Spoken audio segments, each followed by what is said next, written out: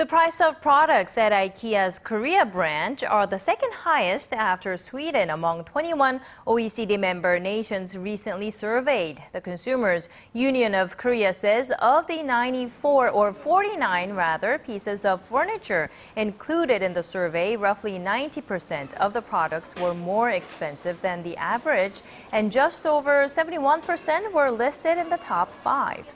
In its defense, IKEA Korea says it's unfortunate the Consumers Union only looked at 49 of the 9,200 products IKEA has in stock in Korea and said that most of the products in the survey are items that are popular in Europe, not Korea.